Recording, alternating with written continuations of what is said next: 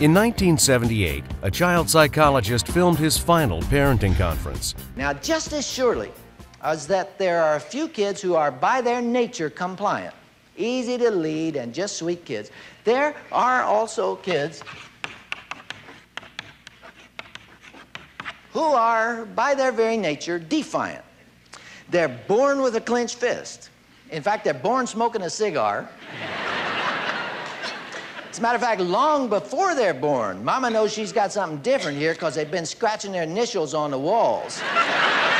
The scene was San Antonio. Production values were so-so. But something interesting happened.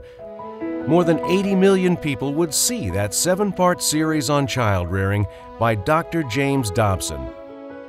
80 million, more than a third of the U.S. population at that time. This January, at the Building a Family Legacy Conference, Dr. James Dobson will repeat history, and you're invited to be there.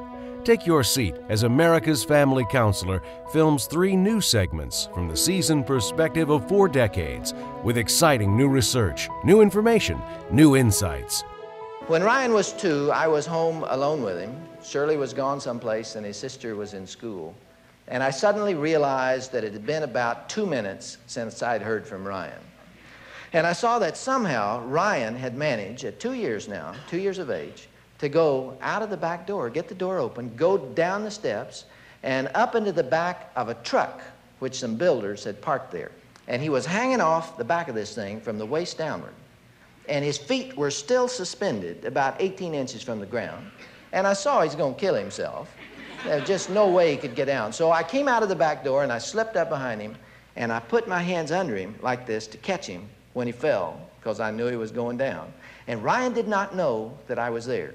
He didn't hear me coming. But when I got up close to him, I noticed that he was talking to himself. Now, he wasn't screaming, he wasn't crying, he wasn't even calling for me, but he was probing empty space with one foot back here. And he was saying, "Somebody help the boy." January 19th at San Antonio's beautiful Cornerstone Church, Dr. James Dobson and special guests live present Building a Family Legacy. Sign up at buildingafamilylegacy.com and be part of a once-in-a-generation event.